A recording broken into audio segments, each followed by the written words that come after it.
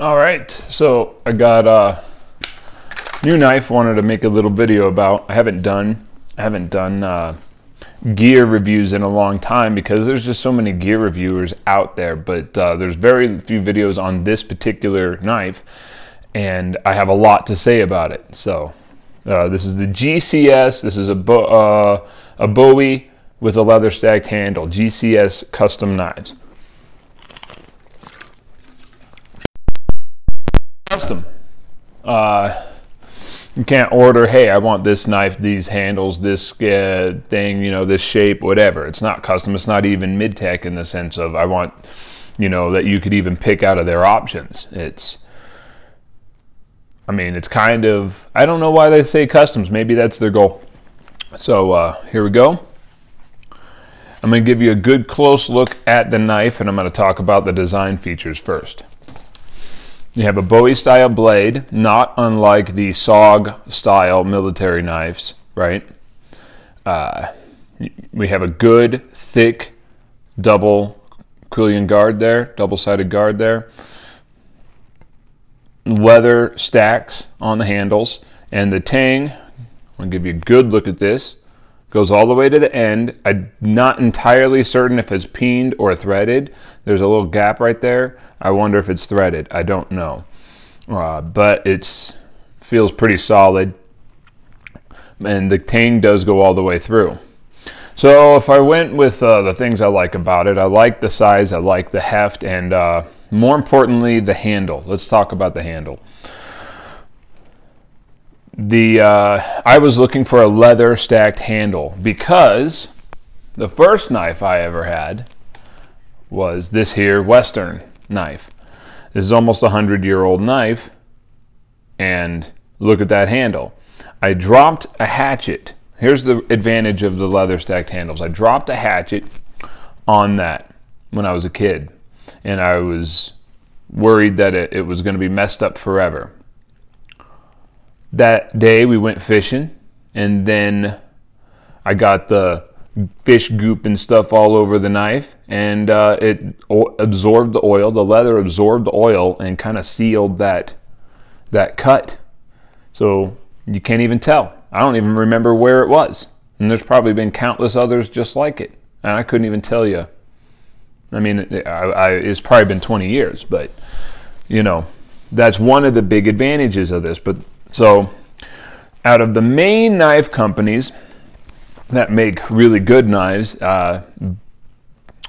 K-Bar has a leather stacked handle, and SOG has a leather stacked handle. SOG's is, or SOG, theirs is impregnated with plastic. And even if it's just coated in plastic, it peels off, and then that sucks. But it's impregnated with it, it's stabilized with it, which means it's going to forever feel like plastic. It's never going to feel or act like leather. The advantage to this is because then it won't mildew or rot. But if you're taking care of your blade anyways, it shouldn't do that. It's in fact superior to stick with the natural material. And K-Bar doesn't do that. Now, K-Bar also has their normal USMC, but I wasn't looking for that kind of knife. I was looking, I already have that. I wasn't looking for a black coated blade. I wasn't looking for the fuller. I was looking for something that looks a lot more like this. And the one that they have that's close to that is made out of a steel that I really don't like in a large knife, and that's 4116 Krupp. And so that brought me to GCS. This is $80, and they simply oil treated their leather. This is great. That's a very good thing. I also was worried that it was all just going to be like a perfect circle like that the whole way up. No, it has a pretty nice taper to it. I thought I was going to have to modify it, which is another advantage of leather stacked handles, is you can very easily with a file contour it to your hand, a lot easier than with wood or with a full tang. But no, actually it has a very nice taper, and it flattens out towards the top here, so you can index fairly well. I'm very impressed with the handle of this knife. So let's stick with the pros, and I'll say that this is D2 tool steel. Used to be a German steel, but I'm hearing that it's starting to be made in Japan. So I don't know. I don't really care where it's made. I care how it is. You got a hollow grind. Give you a really good close look. Good hollow grind, but it's not too hollow. It's just a little bit of a hollow grind. There's almost a little bit of a hollow grind in what would typically be flat. It seems like they hollowed that out. So even though it doesn't look like it has a fuller, it kind of behaves like it has a fuller. So it has a little lighter blade there. So that's that for the materials for that. Let's look at the sheath. I wanted to give you a good close look at this because I was very curious. Scout carry works best on the left hand if you want scout carry, and I dabble around with scout carry, which is where it's at the small of your back. I dabble with it, but I don't like it because you can't roll around. I'm also a martial artist. I do a lot of, and lately the main focus is jiu-jitsu, and I'm huge into jiu-jitsu, and if I were to be rolling around having to struggle and fight with somebody and this is in your back, I actually like it better for carrying up in the front but horizontally, and these are perfect for that if you're right-handed. I can stick my belt buckle, it's cowboy style belt buckle, you can stick that right in the middle there and unbutton these. Give you a good close look at this. This does swivel, so if you want to spin it around for whatever reason, sometimes these things get in the way of whatever you're doing, so you can spin it around.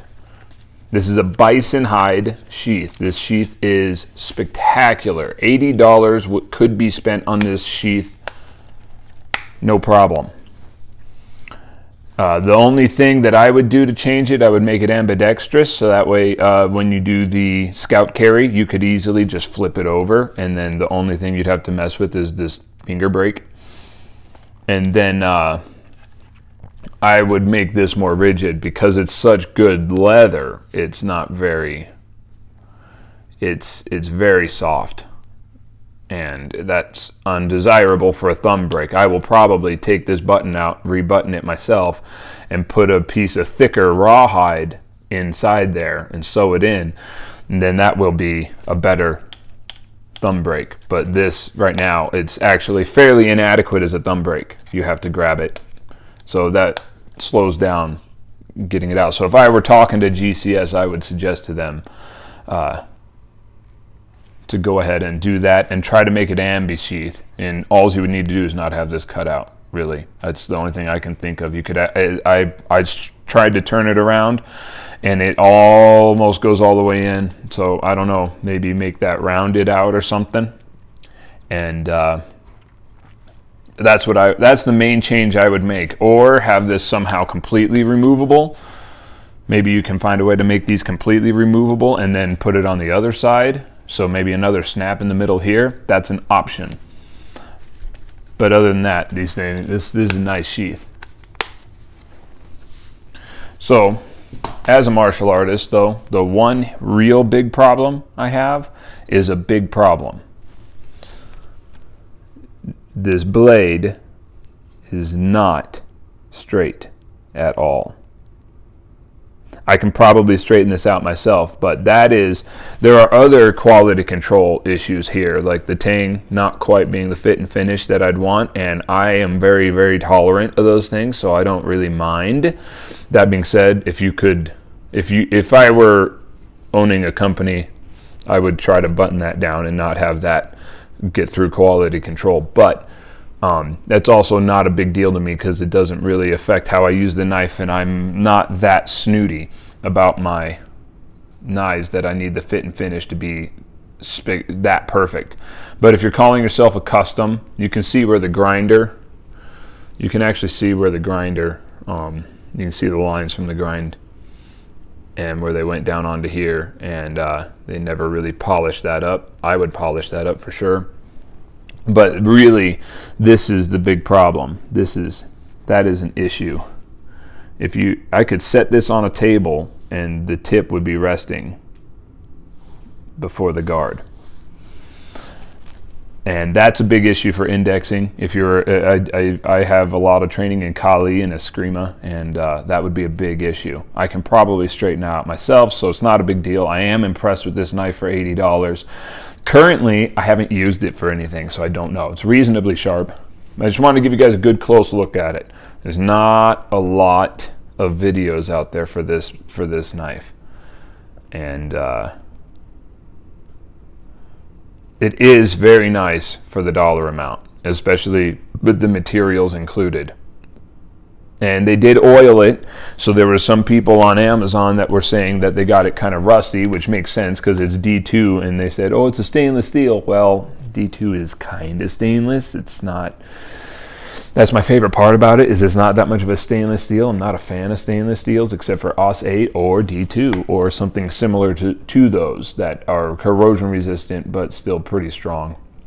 I think the stitching could be a little bit tighter. Just now noticed that. But nonetheless, I can do stitching. I work with leather. That's not a big deal to me, but maybe that could be a little tighter. Other than that, really, this is a great sheath. I'll spend $80 on this sheath if it had all the details that I wanted, which it's not 100% there. Like I said, the thumb break and stuff. But if you dropped $100 on this sheath and it was everything you wanted at a custom place, and you sent them the exact specs to this sheath, and you got it like this, and you dropped $100, you'd be satisfied.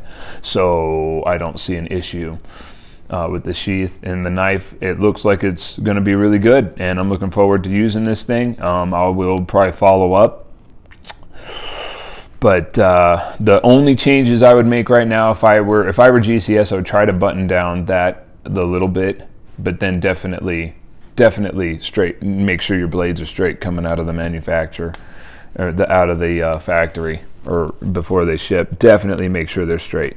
That's a problem. I can overlook that type of stuff. I don't really care. It's gonna patina eventually. I'm gonna have this thing for years. It's not a big deal, but that it needs to be straight. For if you're talking about a fighting knife, and GCS sells British commando style daggers, the type of knives that are similar to this blade shape that I actually really want to get, that were similar to the dive knives my grandpa used and stuff like that. My grandpa was the predecessor to the Navy SEALs, so he had those knives, and I want one like it but new, and I might get one. But if I get a fighting knife, one that's a dagger or something like that, and that isn't indexing right, that would actually bother me. I don't mind it so much on a camp knife. But when you look at something, this is basically designed as a fighting knife. So yeah, long story short, I feel like this is designed as a fighting knife. It's just, and it's good. But I'm saying I do feel like this is designed as a fighting knife. You know, you got this guard here. It's not just a guard. That is not just there to keep your hand from going up on the blade. That is to parry and to protect your knuckles. And it goes over the knuckles fairly nicely for the size. So I think that if you're making one with a fighting background or a fighting, design, I think that blade should index properly. And I think there's a little bit of a twist to it too.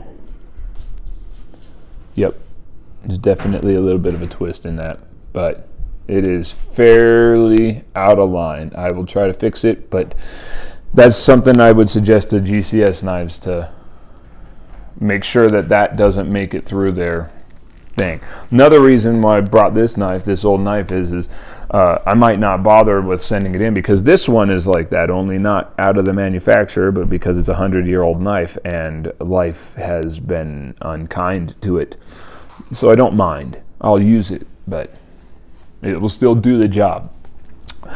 Yeah, that's my 2 cents on this knife so far. I'll let you know if it breaks down. If you see this video and it's a few years old and it hasn't broken down, then it's probably performed well. I don't tend to do excessive videos on one knife. So have a good day, everybody.